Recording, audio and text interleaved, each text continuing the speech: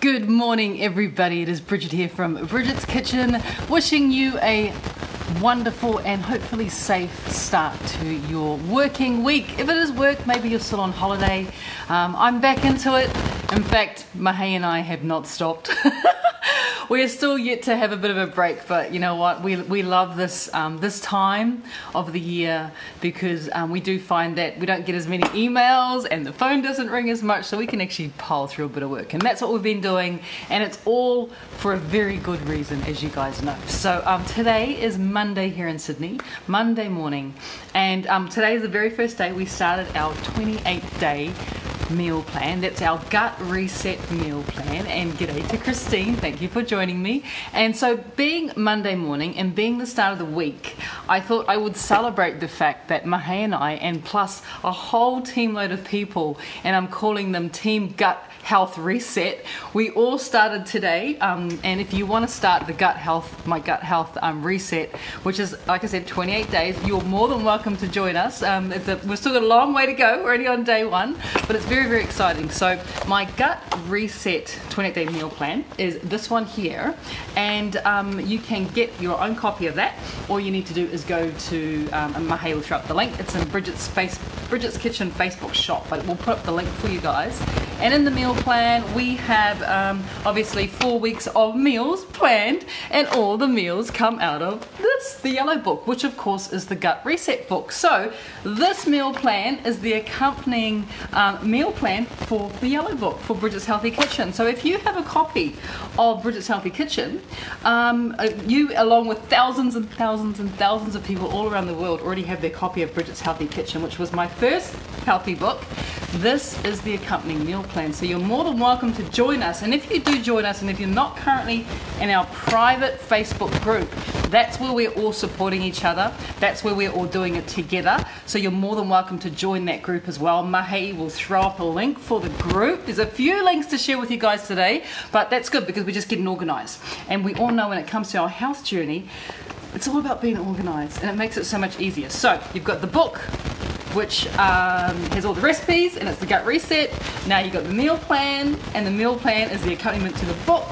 And as well as that, we also do the book on Kindle. So we're going to throw up the Kindle, and then you can join our group, right? It's so much fun. Okay, so today's recipe is from week 1 of the meal plan, and I gotta say, it is probably my favorite meal of the week, and I know that I'm not alone in that feeling, because this particular recipe has by far been my most popular recipe to date. And the reason it's popular, I'm not really quite sure, but you know, I never second guess people's likes or people's dislikes. It just is what it is. But this recipe is amazingly popular. I think it is comfort food, you know.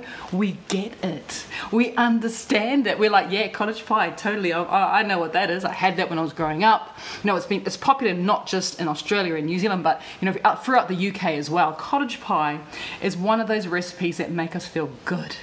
And the best part about this recipe is not only does memories make us feel good, because we have this memory of, oh, Lorna's watching naughty from her desk. Hi, Lorna.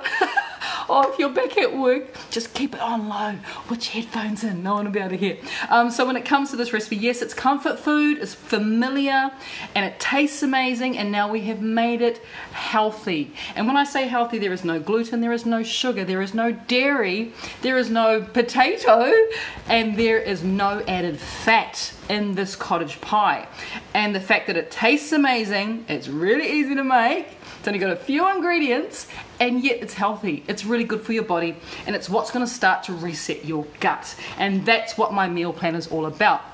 Now, when it comes to resetting your gut, there may be a few reasons why you want to reset your gut. You may have never been on a gut healthy regime or lifestyle before. So for you, you might want to just get involved, you know, really get started and have a bit of a blast at it. And when you're resetting your gut, you're basically cleaning it out.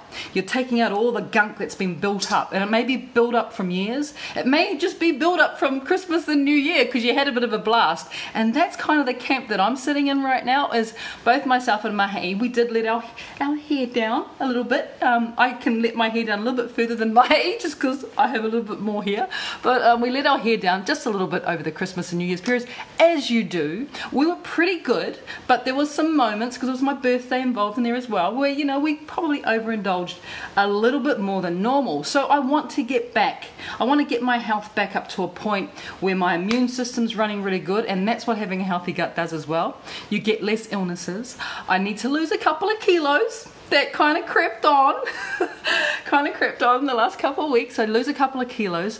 You know, I want my health and my energy to be back where it is, but also for us, we're really, really, really big on making sure that moving forward, we are healthy and strong. So all about that immune system. We've got a lot of travel coming up, and you know, travel can really deplete the immune system because you're going into all these different countries. So I want to make sure I'm healthy and I'm strong and I'm a couple kilos lighter. But you know, for other people, you might be wanting to reset your gut because you want to achieve new goals moving forward. You already hit a really big goal. Now it's time for your next goal. So that's cool as well. Whatever reason you're joining us, whether you're new, whether you're, I'm not going to say old, whether you're an old hand, you've done this before and you're going, this is good, this works.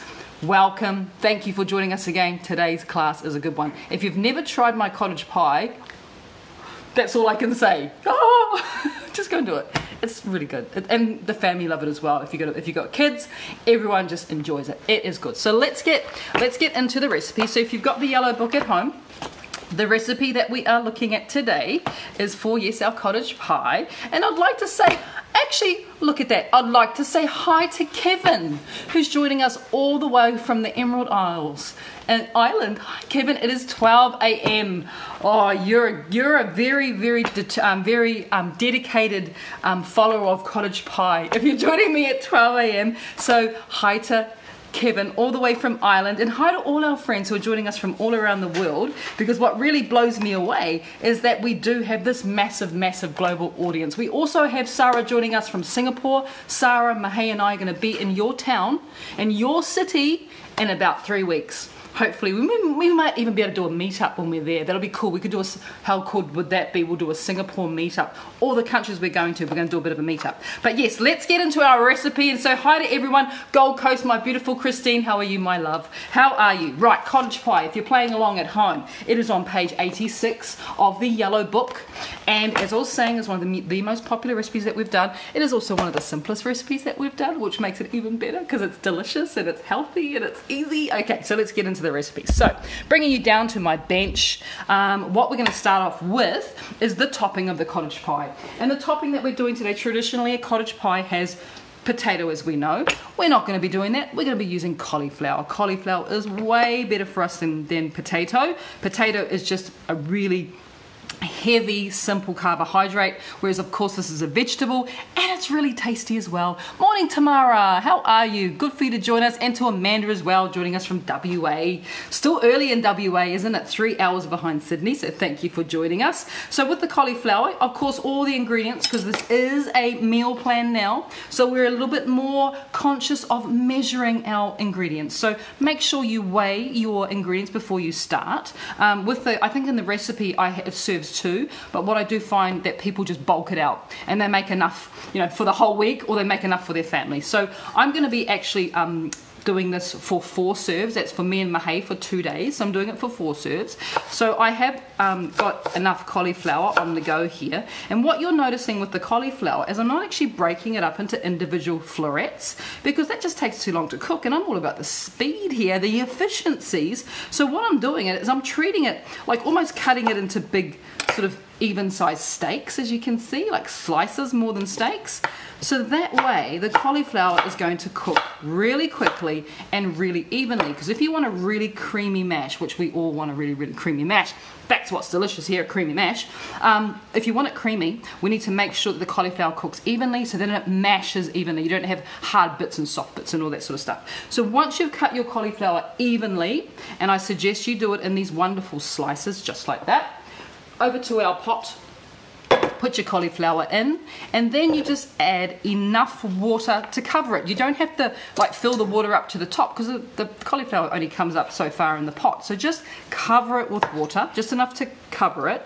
You also want to add in a pinch of salt. Just a pinch of Himalayan salt goes in there, and then that goes onto the stove, and we're going to bring that to a boil, and then we're going to simmer that till it's tender. It'll probably take between 12 to 15 minutes for it to cook. So over to the cooktop it goes.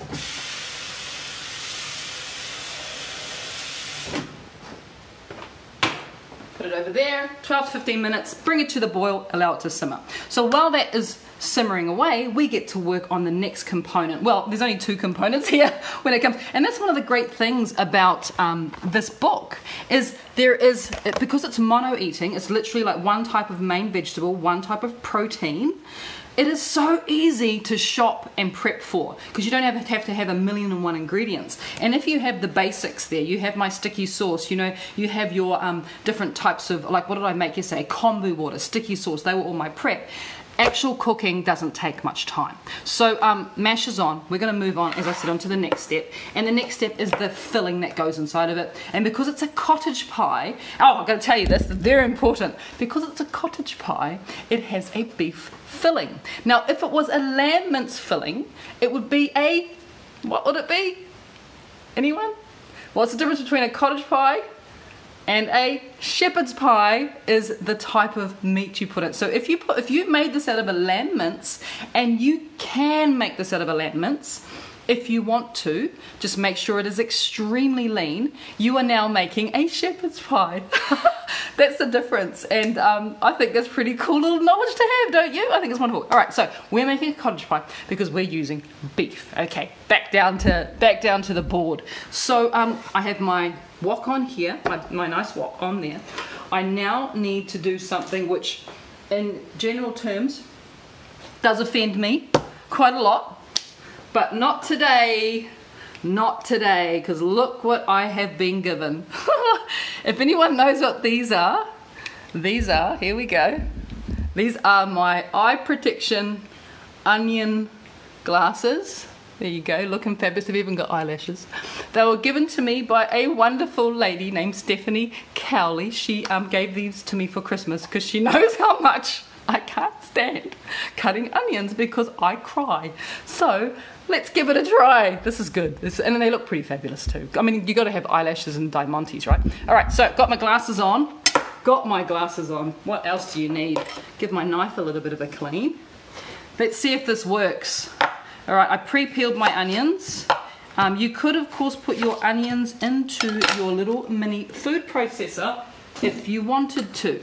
Completely if you wanted to. But now I have my fancy Diva onion cutting glasses. I can now do this by hand, and my makeup won't run. Because that's actually all it's about, right? Now, actually all it's about is my makeup not running and me looking tough, because I look a little bit suki lala when I'm having a cry because the onions are too hard on me, which is not the greatest thing when you're trying to be a big tough chef. So I'm just cutting the onions into small dice, as you can see. The way that I did that, the way that's quite nice and easy, and I'll show you again on that second one. Now remember, I am doubling the recipe, hence why I'm using 2 onions here. But just follow the ingredients in the book.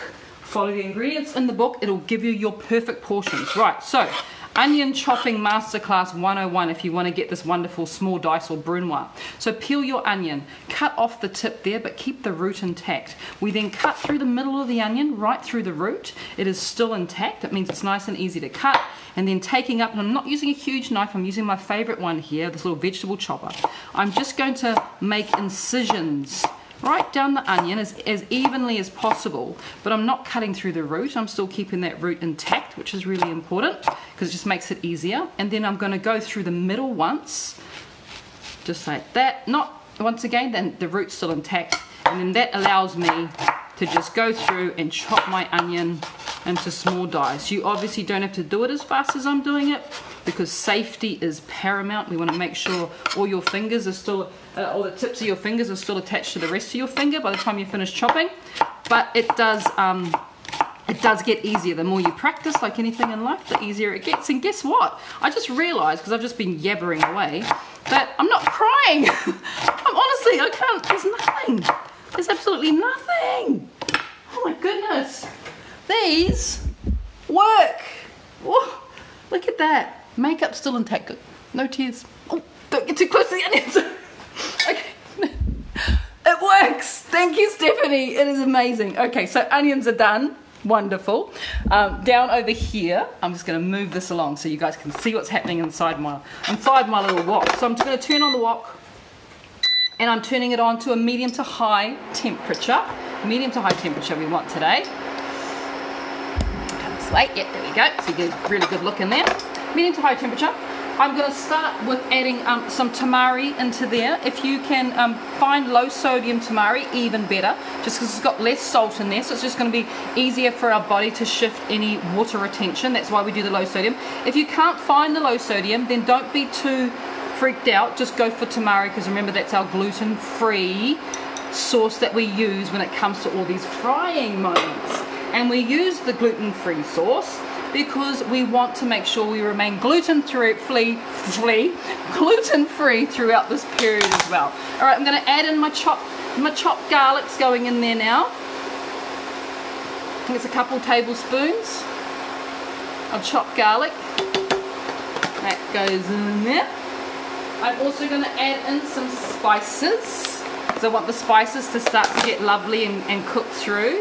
So the spices that we have going into the filling today, I have some cumin going in. A couple tablespoons of that goes in there. Lovely. It's starting to smell very good. I'm going down to medium temperature. I'm also putting in some coriander. And once again, a couple tablespoons of coriander goes in, because remember, I'm doubling the recipe in the book. A couple tablespoons of that. And then we're going to give it a bit of a stir. You see? What's happening now is we are blooming the spices. So we're allowing the spices time to get nice and fragrant. And as we're doing that, I'm now going to add in the onions. Oh, I love this sizzle. You want to hear that sizzle? Got to hear that sizzle, right? Add in those onions. Wonderful. Give it a bit of a stir. Remember, right now our cauliflower is just kind of cooking away behind us. Everything's happening at the same time, which is fantastic. And we're just going to give our onions and our garlic and those wonderful spices just a little bit of time to start getting fragrant and caramelizing and sauteing, which is really important, because as the vegetables, the onions are sauteing, they are giving off steam, so they're increasing in flavor, which is really important. Give my chopping board a little bit of a wipe now, because what I'd like to do now is the fresh herb component, because we've got our dry spices in there, which is wonderful, and those spices are going to add so much flavor, and they're so important to this dish, and I think they're one of the reasons why people just love it, because we have got some wonderful spices that really complement the cauliflower, and it complements the mince. So now that that is like that, I'm going to take my fresh herb component, which is over here. This was given to me by Jan at our cooking class in Newcastle on Saturday. She gave me lots more than that. That's just one sprig. She gave me heaps. So I'm going to be adding now the rosemary. Fresh rosemary is going to be going in here. And if you can, please use fresh herbs, because they just have such a massive difference compared with the dried ones. They have so much more flavor. They have what are known as natural oils in them. So when you are cooking with fresh herbs, you're getting the goodness and also the added bonus of all those fresh oils. And I'm not saying that these oils are fattening, they're just the natural flavor agent in the herbs. And if we're using them fresh, you are getting the benefits from them, the flavor and the health benefits. So our rosemary, just a bit of a rough chop. Well, our onions saute. See how everything kind of happens? There's a timing here. Cauliflower's on, onions sauteing, Bridget's chopping rosemary. So you can do everything at the same time, provided you have all your ingredients sort of around you, so you're not having to run off to the fridge. Gather all your ingredients first, and then you can start to chop and fry all at the same time. Okay, this is looking marvelous. See that? Beautiful. Absolutely marvelous. Good smell that's coming off there as well is just phenomenal. So good. Cannot wait to eat this. So excited. All right, my mince. Let me chat you through the mince. So I am using beef. Remember, this is a cottage pie. I'm using beef mince. And what you may notice from this mince is it's quite bright red. And the reason why it's bright red is that it's extremely lean. So it's mainly, there's more meat to fat ratio. So the meat ratio is a lot higher than the fat. There is a little bit of fat in there, which is, remember, fat is good. A little bit of natural fat is good, but we don't want too much. So the secret here is when you're choosing your mince or your ground beef, what you want to do is find the leanest possible ground beef that you can find, because it has less fat content in there. So it's going to be even better for this gut reset. So I have my very lean. This is a 5-star beef mince, so it's the leanest one that I could buy. Very low in fat. That now just goes straight in to the pot. And we definitely want to go at this and break it all up. Give it a good stir. And you want to sort of stand over it at this point. You want to stand over it and actually help it along by using your wooden spoon to break it up. So make sure you're using a pot or a wok that's big enough to fit, you know, you don't want to overcrowd your wok. And there is 400 grams, which is just under a pound of ground beef in there. And so this size pot is just a perfect size for it. So I have 4 portions in here. If you're making more than that, definitely increase the size of your pot. It is just going to take it's going to be so much quicker to cook because you've got more surface area to work from, so you get more heat. But also what you will find is that you don't start to stew it at this stage and you stay in the frying stage, because that's what we're trying to do. We're browning the meat. As the meat browns, the flavors intensify. This is actually a scientific principle called the Maillard reaction. And that is what happens when meat caramelizes and brown. You get that wonderful smell. You also get that wonderful flavor. So don't overcrowd your pan. Keep it, you know, in a, but this isn't even half full. I reckon this is probably only a third full, and I've got 4 portions in here. You may even have to work in batches, and that's fine too. You do half at a time if you're doing a really, really big pot, a really, really big cook up. You just do half at a time. And what you'll find is that, look how quickly it's browning. It hasn't taken much time at all. It's just wonderful. I love it. So browning is important. Remember, browning gives flavor. Not overcrowding your pan is also a great trick to make sure that you don't stew, but you get that caramelization of the meat. The browning of the meat happens because you're increasing the flavor profile. I know, all these really cool things, right? All these really cool things that you guys are learning, that, you know, when you start making it yourself, you go, that's right, Bridget said, don't overcrowd the pan, because we want it to brown and get caramelized. And we want that crazy, whatever named scientific reaction happening, the Maillard reaction. It's the same thing when it happens when you brown bread in a toaster. It's exactly the same thing, you know, it's that Maillard reaction happens. So you want it to brown. And right now I am really happy with how we've browned. You know there's no fat in my meat because you're not seeing a slick layer over there. It's just basically just the mince, right? And the onions and those wonderful flavors in there as well. So that is looking perfect. All we need to do now is do something. And the first time I ever made pie filling, I kind of thought I had done it wrong, because I'm going to be adding in some stock, or in the recipe it says water, but if you've got kombu water, you can add kombu water, make it even healthier. And I'm adding 400 mils, which is like nearly a pint. It's a lot of liquid. And you kind of look at it and you go, uh-oh, I think I just made soup. And you're like, yep, I just made soup. Oh yes, you can add kombu if you want to, Christine. You don't have to if you don't have it. You can add water, but you guys know, kombu's so much better for us. And this is the amazing thing about, you know, as I've been going through this journey for nearly 2 years now, my health journey, is I just keep on improving our recipes for us. I just keep on making them better. I'm like, you know what, let's add kombu water into there. We're going to add even more flavor, and we're going to add that wonderful ability for kombu to increase the iodine content in our food, which is wonderful. So we have our soup there. Our mint soup. Look, it is literally, it looks like mint soup. We are now going to bring that to a bit of a simmer. So I've just turned the heat up to just above medium. I'm going to add in a pinch of salt. Pinch of Himalayan salt goes in there. A little bit of black pepper as well. You guys know I love my black pepper. And we're going to allow that filling to start to simmer and come to the boil, which is good. Alright, I'm now going to move him off to the side. He can do his thing. Thank you for coming. You go over there, you do what you need to do. I'm going to be over here and I'm going to finish off the mash for us. Once again, you know, it's all about this timing. When you get your timing right, things just don't take very long. And you know, this is now has that moment to simmer, simmer, simmer. Thank you very much. I'm going to go back over to the stove.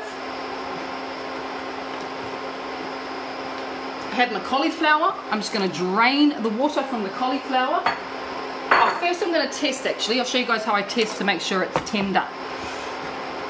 So how I test, and by the way, in case you're wondering why the pot looks different from before, this is one I prepared earlier.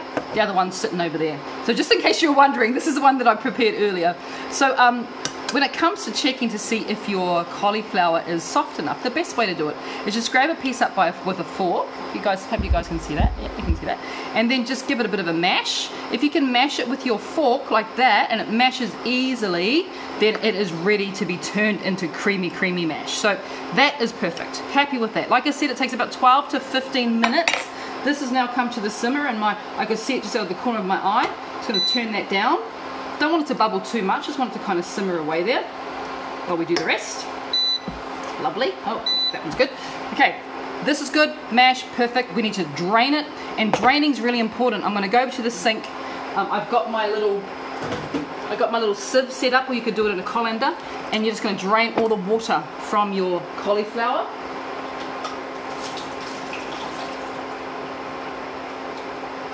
And you want to make sure that you drain it really well. You don't want to have too much water in there. You don't want it to be waterlogged. So really, you know, give it a, you can see the water still coming out of there. Water has no flavor. So if we had like a real soggy cauliflower, we're not going to get that real creaminess that we're looking for in this dish. So really, you know, give it a really good strain. Hit it a few times if you need to. Hit it with love, not out of anger. So get out of there, water. I don't want you in my mash. So give it a really, really good drain. Even leave it just to sit there for a couple of minutes if you've got the time. You can totally let it sit there and come around every now and then and give it a bit of a shake. But we want to get that water out of there. We do not want a soggy, waterlogged mash. So that is looking pretty good. It's feeling pretty good. If you don't want to boil it, you can also steam your cauliflower, and then it won't be so waterlogged as well. If you want to, there is nothing wrong with doing that. But it still works really, really well if we do it in the pot. Turn you down. You're boiling a bit fast. I'm going to put it straight into my little blender. You could do this with a potato masher. You could, but I must say that this definitely gets a better result if you do it this way. This result's pretty awesome. Okay, so that goes in there. We're now going to add some flavor into there as well. Really important that we start to think about flavor on its own. It's going to be pretty boring, right? But if we start to think about adding flavor, we're going to be increasing how delicious this is. And for me, flavor is roasted garlic. The recipe on how to roast the garlic is in the recipe in the book, in the yellow book, so you don't have to worry about that. So I've got roasted garlic there. That is just going to go straight in to our little blender.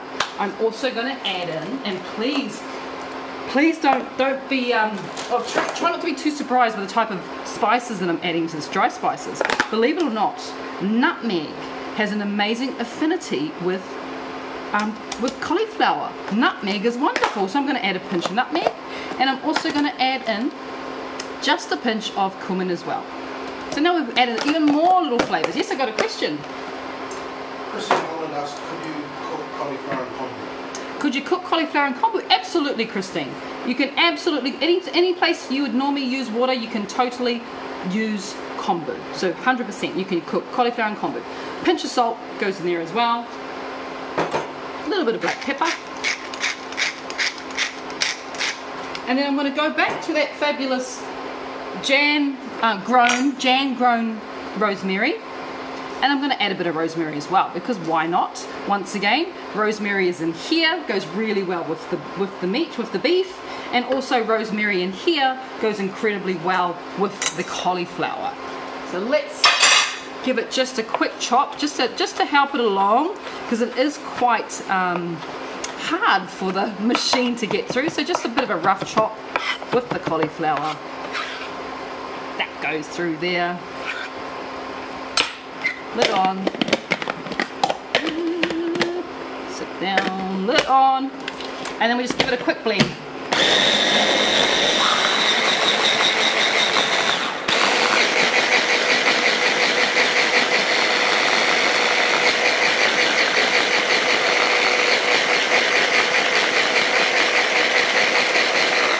Alright, looking pretty good, pretty happy with that. Of course we need to do, most important, have a bit of a taste, see what you think. I think it's yum. Oh my gosh. Oh, the rosemary, gosh, it's amazing. Just that little bit of rosemary in there, phenomenal. I'm really happy with that. I'm not even going to add anything else to that. I think that's absolutely wonderful. I'm going to check on my beef now. What is happening over here? We have been bubbling away here, and what happens while we're bubbling away is the liquid reduces and the flavors intensify. So even though we started off with, you know, soup, we now are reducing that sauce down, and it's becoming thicker, and it's becoming more flavorsome, and you know, and it's also becoming more like a gravy. And I think once again why this recipe is so popular is because we're basically creating beef and gravy with mash, and who does not love that? That is just wonderful. So once again, grab your spoon, because you need to make sure you have a bit of a taste. It's hot, be careful. I just realized that. It's very hot, but it's very yummy. On my second taste, I have decided that I like it a lot. I decided on the first taste too, but I've also decided I could just do with a pinch of salt, just a little bit, not too much, just to balance it out, just that little bit more. And then what we have there now is our cottage pie ready to be plated up. So I am going to use the dish that I've used. This is the only dish I ever use for cottage pie. I don't know why, but I just really like it. So you can totally use this for cottage pie, or you can use whatever you want, but definitely in portions.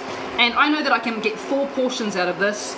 So what I will be doing with my spoon, there it is, what I will be doing with my spoon is making sure that I get 4 even portions of mince and 4 even portions of the liquid as well.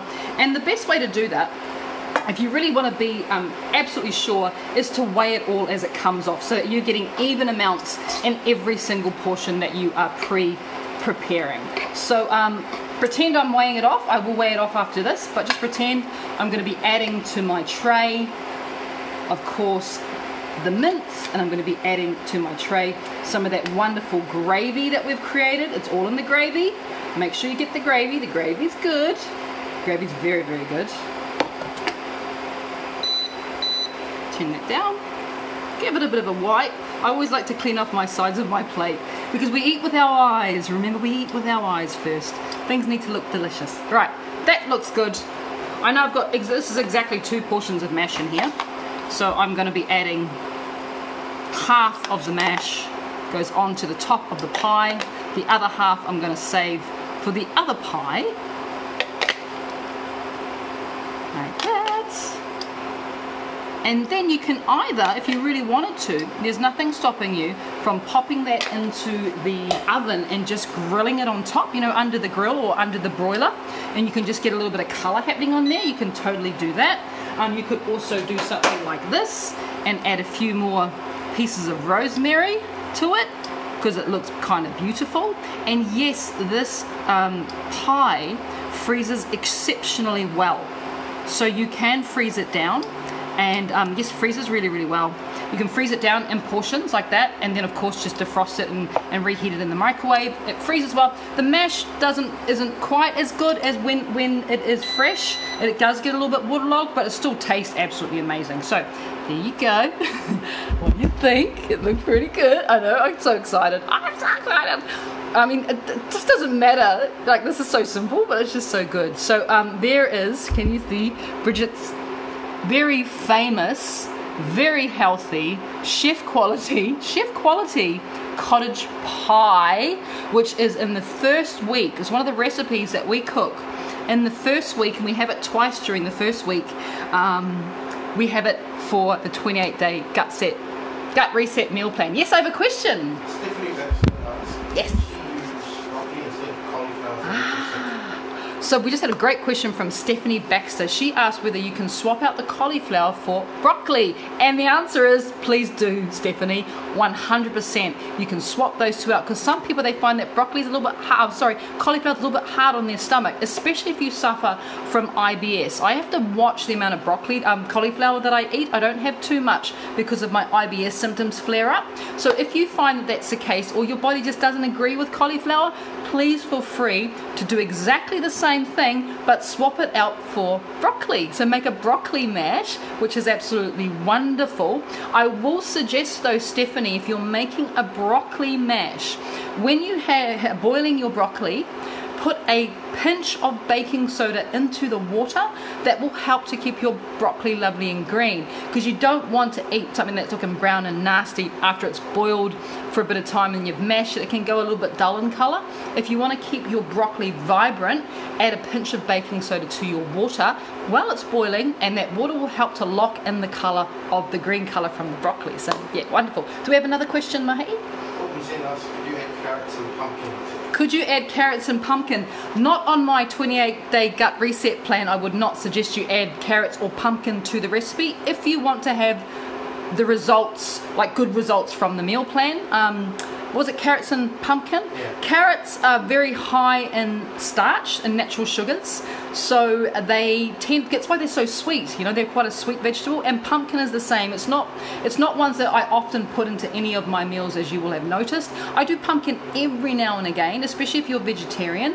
But if you are just wanting to follow this gut meal plan, stay away from it. Yes, if you're making it for kids, absolutely. But if this is for a specific meal plan and you want to follow it, stick to the program. Stick to the recipes. Try not to deviate too much, because your results will not be as good as other people, or not be as good as they could be, is probably the best way to say it. Not be as good as they could be. So you can add it for kids and stuff, but I wouldn't suggest you add it if you're doing it for yourself.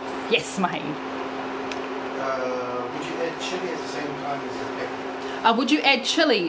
Depending on where you're at, yes, you can add chili. If you were doing the gut reset program, no, I wouldn't add chili, because chili can inflame the gut.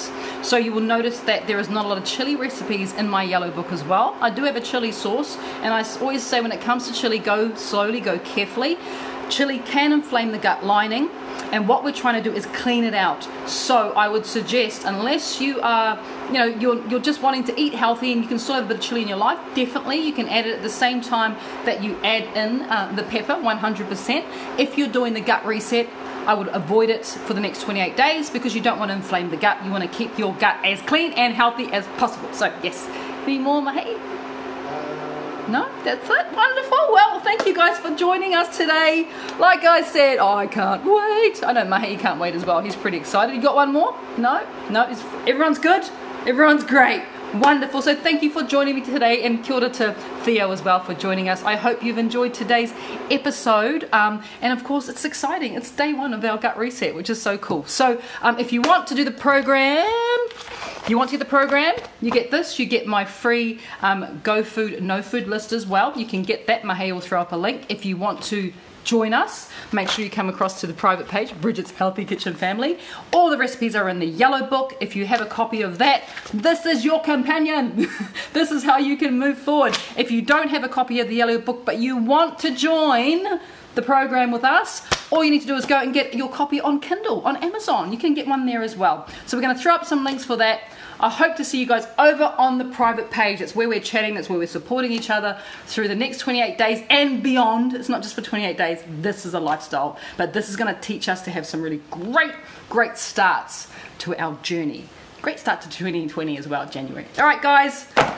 Thank you for joining me, and we will see you very soon here on Bridget's Kitchen. Take care.